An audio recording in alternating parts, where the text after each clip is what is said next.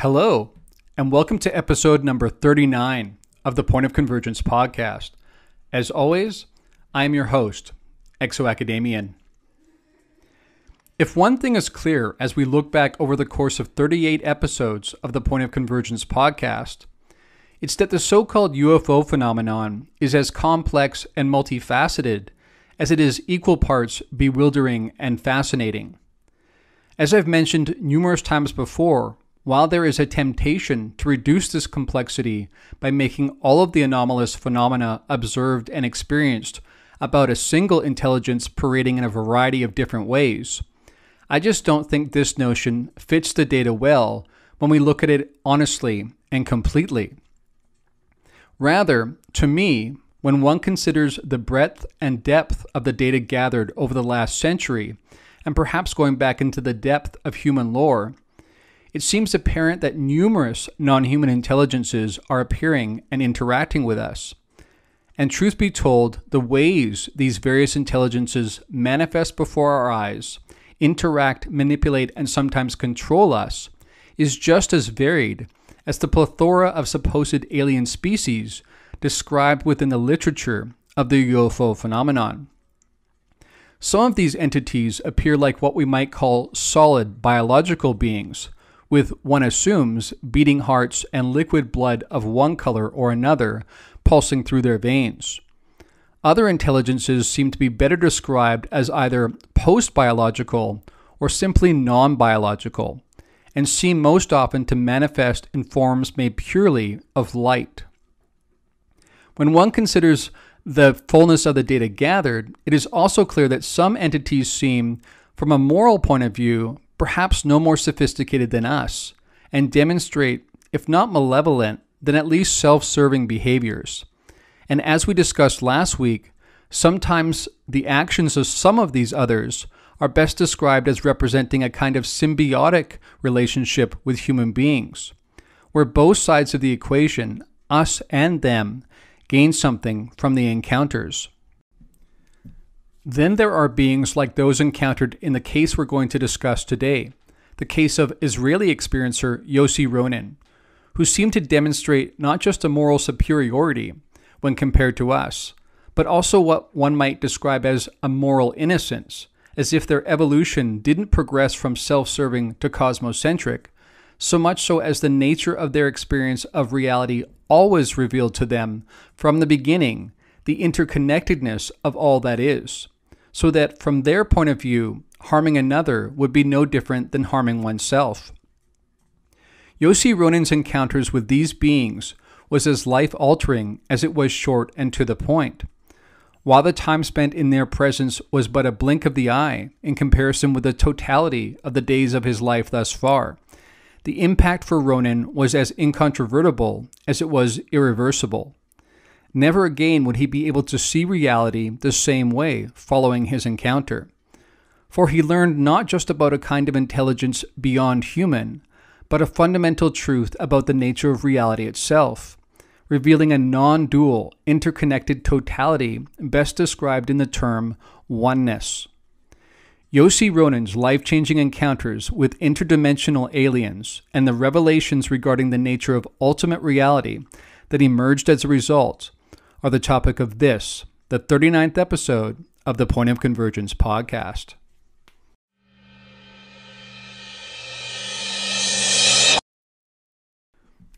I'd like to begin this week's episode by describing Yossi Ronen's process when it came to putting together his book that describes his encounters and the way they changed his life.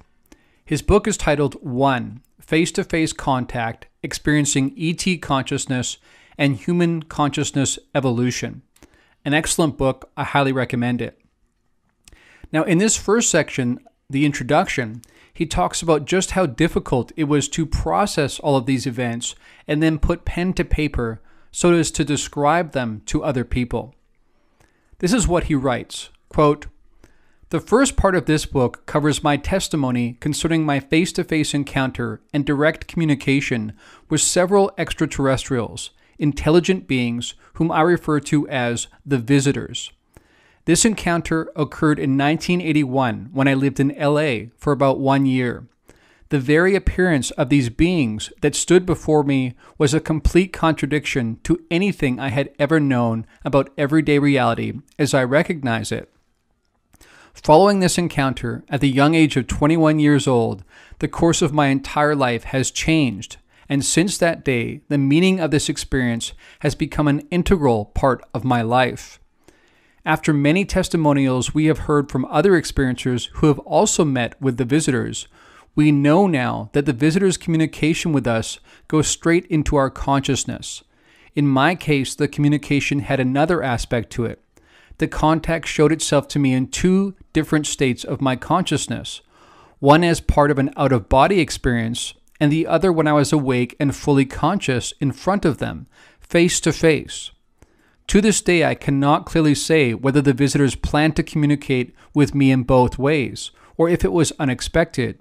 In any case, meeting and interacting with the visitors in both states allowed me to understand more about the consciousness aspects in which this very different but not separate ways of communication occurs between us." Unquote. Now, I just want to stop for a second and touch on what he just described there. This is very interesting, very compelling, and I haven't seen this happen in many other cases, and yet it makes sense that it could happen.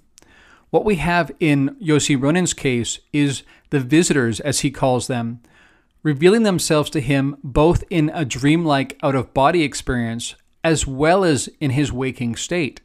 In fact, as you're about to find out, what was incredibly startling and discombobulating to him was that he had a dream which he thought was interesting, wondrous in some ways, certainly fascinating, but then to his shock, he woke up to find these same beings who he had just experienced in a dream now interacting with him in the everyday 3D waking world. But before we get to that, I just want to touch a bit more on how difficult it was for him to write this book, to put pen to paper and make sense of these encounters. Quote, "Composing this book has taken many years. It was difficult at first to come to terms with the actual encounter or even to discuss it. Then to comprehend the complexity of the experience, I had to translate the nonverbal communication into spoken language and rational terms and phrases. And at last, the repeated self-examination I did for my understanding and interpretation. The visitors have a different perception of reality compared to our own. I had to attempt and grasp their mode of thinking.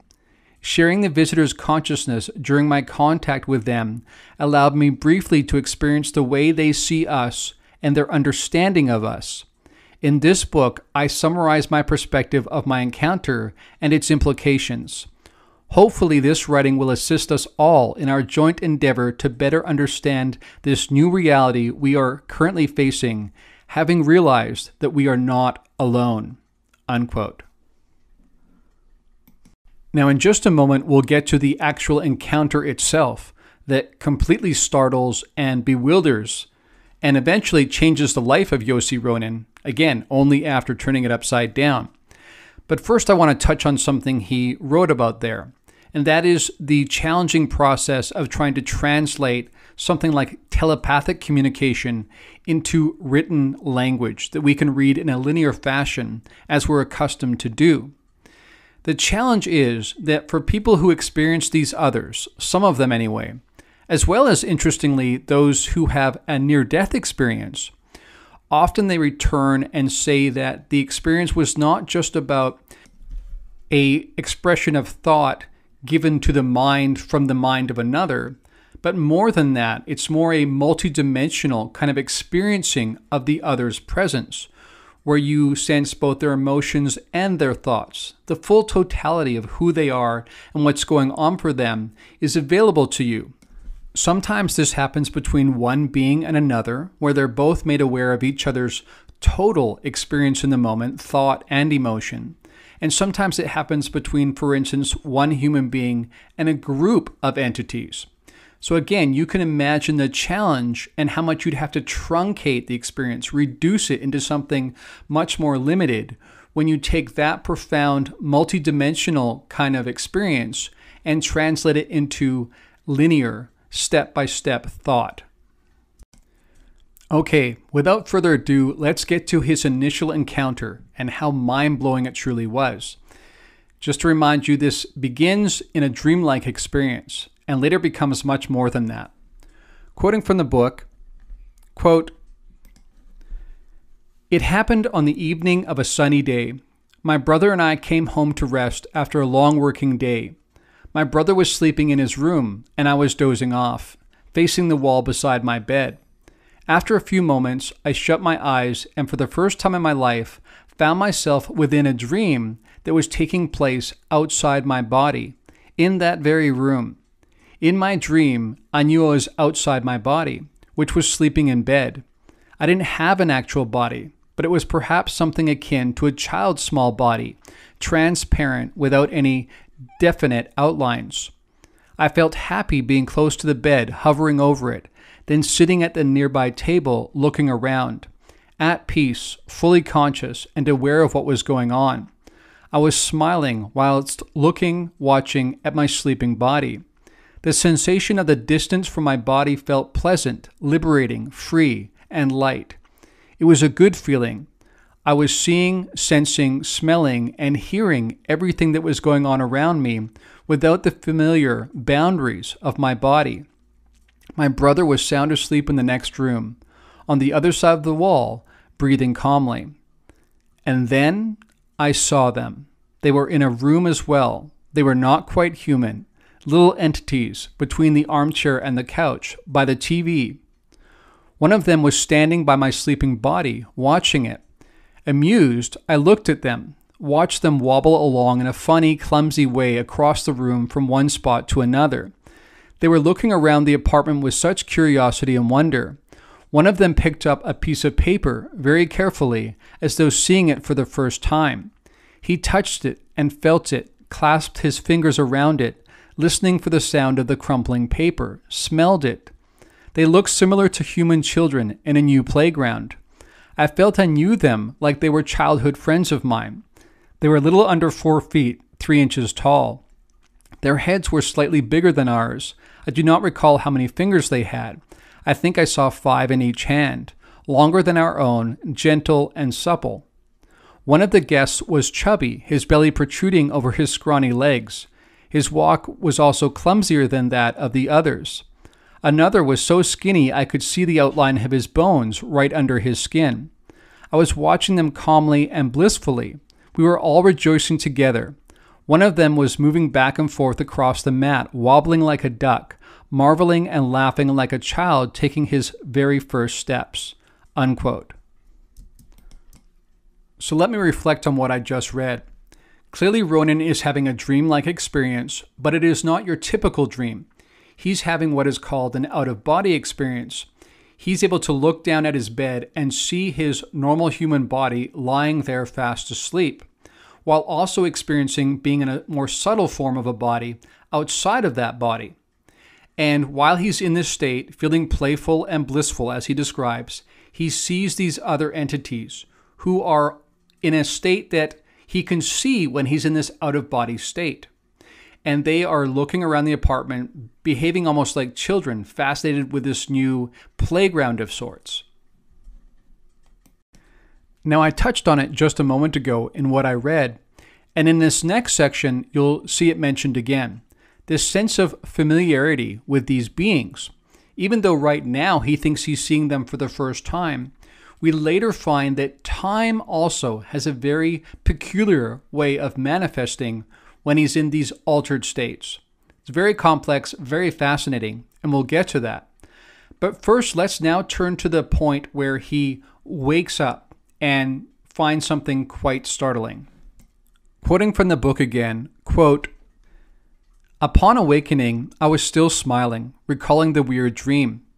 I wondered about this unfamiliar expanse my imagination had brought forth, complete with such a palpable dream, which was so strange and wild. Suddenly I heard these strange sounds coming from inside the room I was in, like bare feet making rapid steps across the carpet. I rubbed my eyes, still in bed, facing the wall. There was a rustle of things being moved about, crumpling paper, strange whispers. My smile was gone, my heart pounding. Did thieves break into our house? Are they trying to keep quiet so I don't wake up? I remembered I had locked the door from the inside. Impossible. No one could possibly have gotten in. Turning around to face the room, I felt an electric shock hit me hard, and I began to tremble helplessly. Right across from me, less than 2 feet away, stood one of the visitors from the dream I just had. He was staring right at me. 4 or 5 others were standing right behind him. His huge eyes looked deep into me. They were black and shiny, like pupils that had grown to a huge size. I felt small, as if he was observing me under a microscope. Then I felt a terrible fear. It was strong and unfamiliar. Curling up, I gasped. My breath stopped. I tried to digest the fact that I was looking at the same visitors that I had just seen in my dream. What was I seeing? Is this still the dream, or did I wake up? I shook my head, pinched my hand, and the pain made me realize I was awake. Am I out of my mind? What's going on? What's happening to me? The visitor's gaze went right through me with such force, such an immense, paralyzing effect. Fear was rapidly surging within me. My muscles contracted so hard. I couldn't move. Something strange and out of this world, scary, is invading my insides now. It felt so frightening to be under someone else's control, another person who dominated me, who could have me act however he pleased. I felt this danger as if I had only a few more moments before I would be taken up by something so much bigger than me. It was like he was about to swallow me. They are not of this world. That much was obvious to me. Their curious bodies had these bright green and orange rust-colored patches. Their skin had grooves, and yet it was gentle and soft, hairless. In relation to their small bodies, their heads were big and their eyes were black, elliptical, with no eyelids. They were so big that they took up most of their face.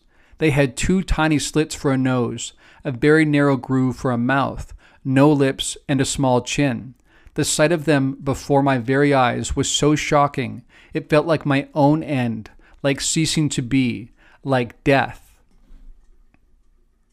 My guest wasn't speaking to me, but something inside me knew he was seeing and experiencing everything I was feeling and thinking, like I was an open book to him. In my paralysis, I saw my own fear and helplessness reflected through his black, shiny eyes." Unquote. Now, before we continue with this mind-boggling experience that Ronen is having, let's first reflect on the fact that, on the one hand, when we have these kind of experiences in a dreamlike state, where perhaps our normal alarm system, you might call it, is offline, we don't respond in a startled way. We don't experience fear so much. And yet, in our waking state, where we have a certain understanding of the way reality is supposed to unfold, when we have a similar kind of experience, or in Ronen's case, the very same experience, where the same beings he was just encountering in an out-of-body but dreamlike state suddenly manifest in the 3D plus 1 waking world, he is gripped with fear. Better said, terror. That's what his response is. Again, we've talked about this before. This is kind of the evolutionary response, the fight or flight response that human beings put forth when we encounter something so unknown. And now let's continue with that section from the book where he is not only experiencing these others in a waking state, but processing how different the experience is once he is in that waking state. Quoting from the book again, quote, "I recalled a pleasant dream I just woke up from. It's them. They were really there. So what was happening? It wasn't really a dream. A short while ago I knew them and it was all fine, without this fear. For one brief moment I was able to stop this trembling all over, this terrible fear for my life. With my very last ounce of strength in my desperation, and perhaps because I had no other choice, I tried to look beyond my fear, to regard them as something else other than what I saw.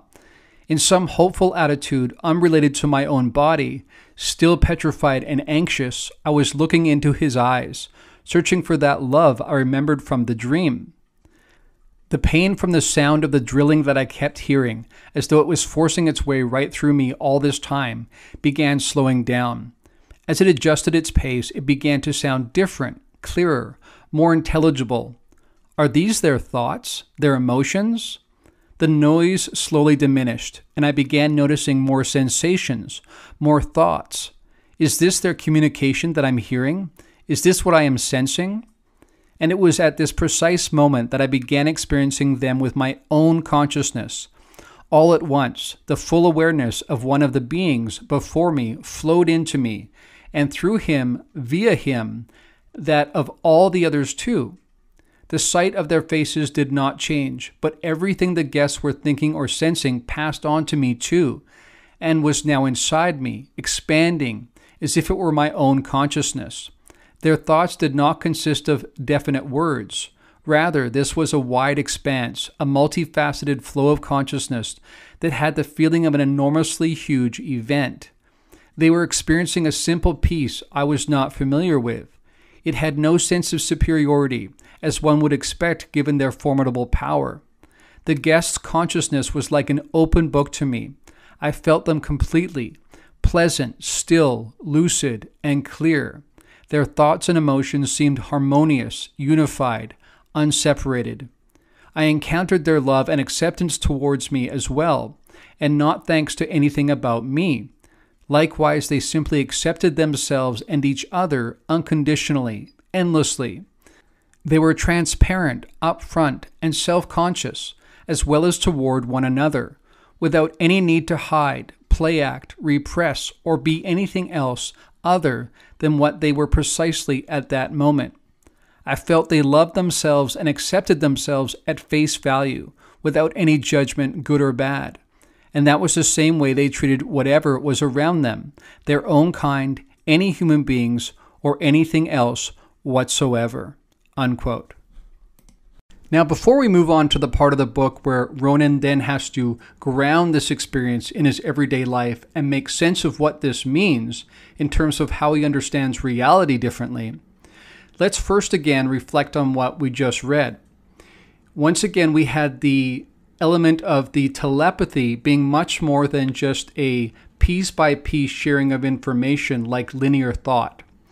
He experiences them in their totality, and at first he feels immensely naked and vulnerable in front of them because he recognizes he is also an open book to them. But as time goes on, he begins to recognize this is just the nature of existence for them. This is the normal mode of existence. And he realizes they have a very childlike, innocent way of experiencing themselves and other beings, including human beings, including himself. As I mentioned in the introduction, this experience for Ronen was about much more than just realizing non-human intelligences existed and could actually interact with us. His experience with these others actually was much more profound and life-altering than that. His entire perspective changed because he began to recognize, once he'd been in that mode of thought, that everything was connected in the cosmos, not just one conscious entity to another, but even various aspects of nature as well. And now I'd like to read from a section of the book where he talks about how different his understanding of reality was now, even in the everyday world, walking around in nature. Quoting from the book again, quote, "In my regular state, every object around me seems separate from the other. The tree is distinct apart from the ground, and likewise air, sun, and so on. But now, as some resonance to the experience of sharing all my different senses jointly, I was seeing the same connection that had always been there, all around. Now the trees are a clear continuation of the ground below, and of the sun and the air above, without any intermission or pause between any of them, like one continuous body.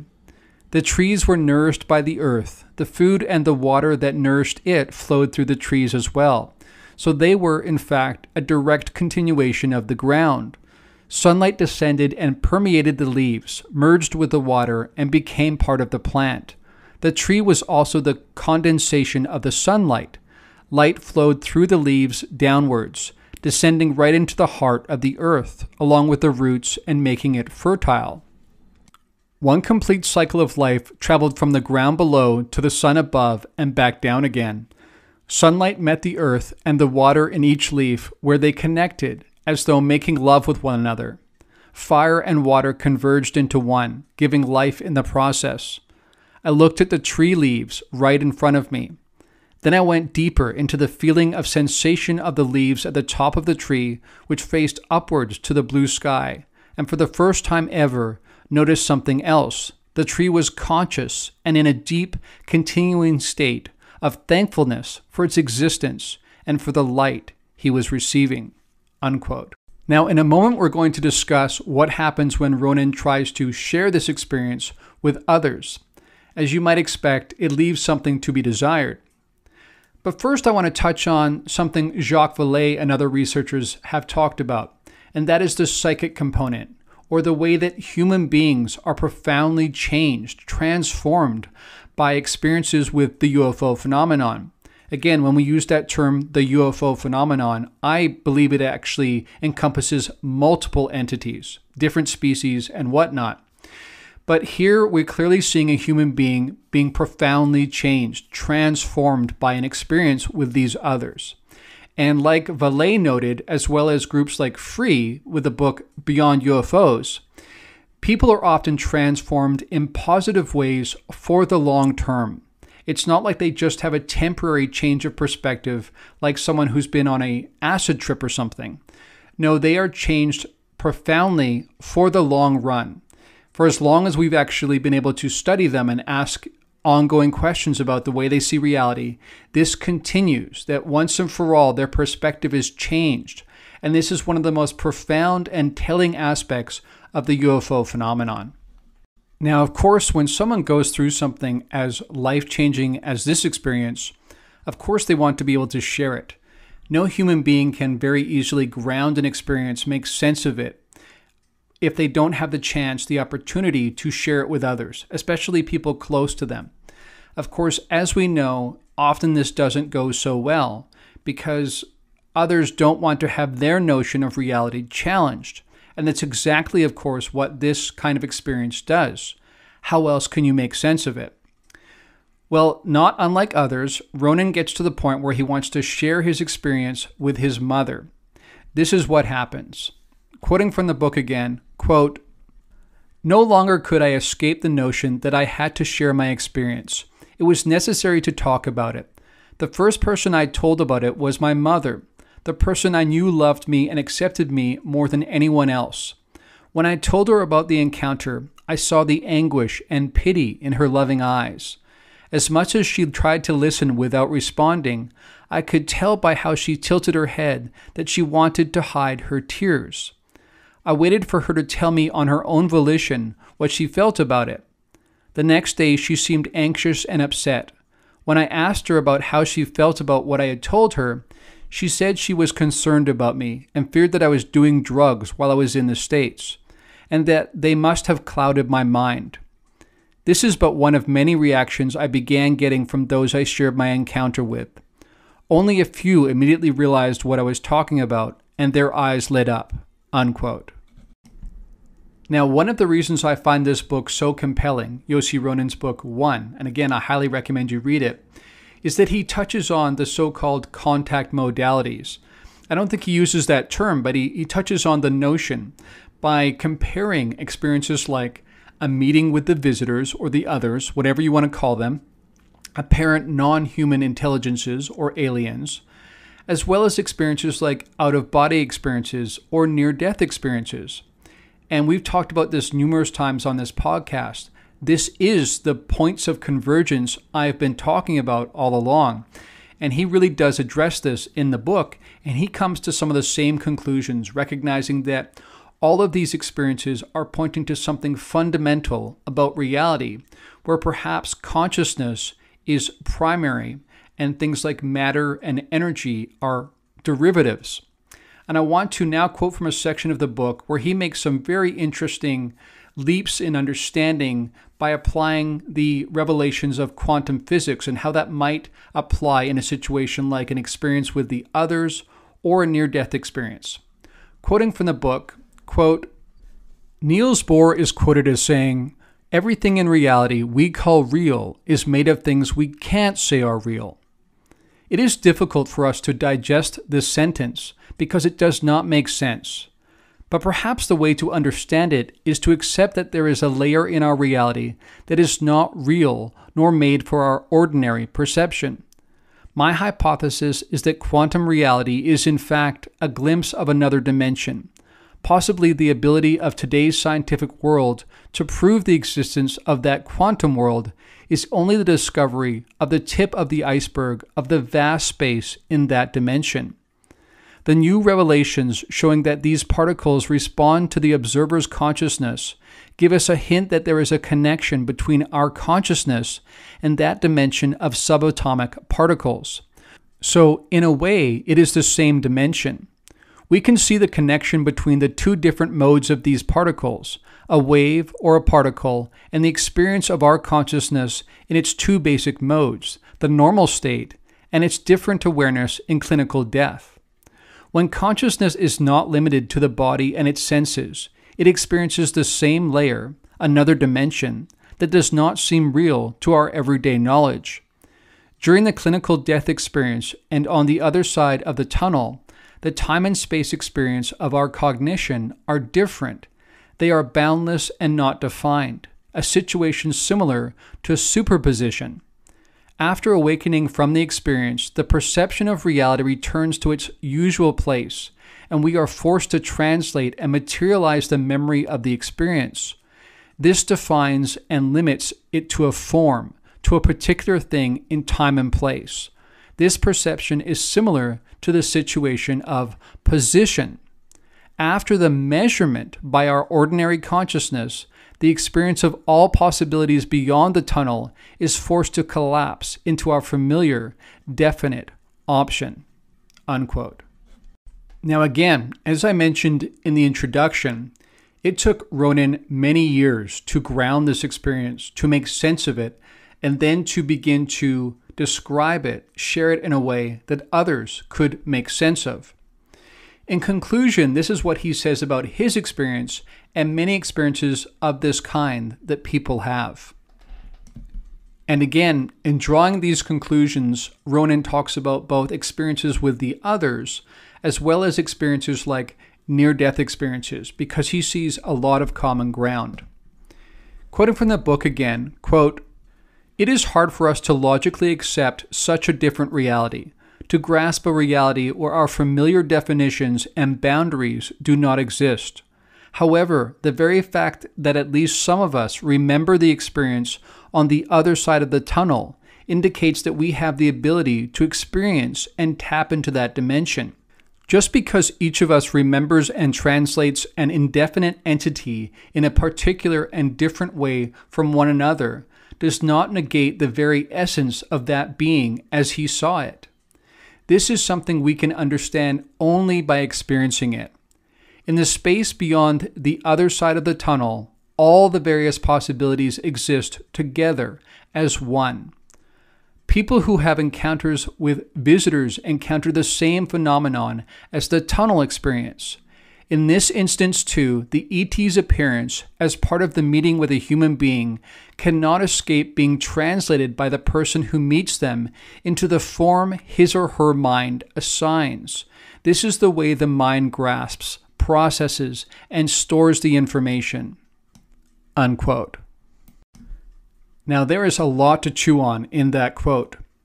Number one, he's touching on the quantum physics aspect, suggesting that, like superposition versus position with quantum mechanics, that in that altered state of consciousness, that alternate realm that people experience both when they're encountering the others, some of them anyway, as well as in experiences like near-death experiences or out-of-body experiences, you have a much more multifaceted experience. And therefore, whether you're Yossi Ronen encountering alien beings, or you're one of his relatives who's had a near-death experience, or you're someone like Ibn Alexander, a brain surgeon who has talked and written extensively about the nature of near-death experiences, of which he had one. When you return to the 3D plus one waking existence that we call reality, you inevitably lose aspects of that beyondness. Elements are lost in translation by default, not only because we now have to translate it into a kind of a linear experience of reality where time is fixed and only moves in one direction, but we also have to use language, words that are also built around that same limited linear understanding of how reality works. And of course, that helps explain why people who have had these experiences wrestle and are frustrated with the inability to really articulate the depth and breadth of the experience. Now, again, this is a great book. I highly recommend you read it. I think this is one of the most compelling cases we've come across. What's interesting is Yossi Ronen had encounters with beings he saw as extremely loving, and unconditionally available. And yet he sees his experience as being akin to something like what Whitley Strieber went through. In fact, he had an experience when he was in Tel Aviv of seeing the front cover of Communion and in fact recognizing that creature. Like thousands of people all around the world, they saw that cover and immediately recognized that as being part of their own experience. Now, some may be initially surprised by that comparison, surprised that someone like Yossi Ronen recognized that creature on the front cover of Communion and saw it as the same being basically as he encountered. Now, first point, as Ronen points out in the book, how we perceive these others is partly determined by us, probably partly a cultural filter, and there's some evidence of that even in cross-cultural studies, and also our own personal background. Furthermore, as we've discussed multiple times on this podcast, what we bring to the table, what we prime these events with, whether consciously or unconsciously, it's not necessarily our fault if we prime it with negative things, because much of that may be coming from the territory of our subconscious, much of which, perhaps most of which, we're not even aware of. The last thing I'd like to leave you with is the realization that for people like Yossi Ronen, or even for someone like Whitley Strieber, who initially had encounters that were full of terror, both of these figures went on to see the experiences with these others as a net positive that produced powerful, transformative, long-lasting effects in their lives. That just because fear is part of the encounters, especially initially, this does not mean these can't ultimately be powerfully positive, transformative encounters. And on that note, we've come to the close of another edition of the Point of Convergence podcast. As I like to say, let's keep this conversation going and growing. But until next time, friends, from deep within the Blue Ridge Mountains of North Carolina, this is ExoAcademian signing out.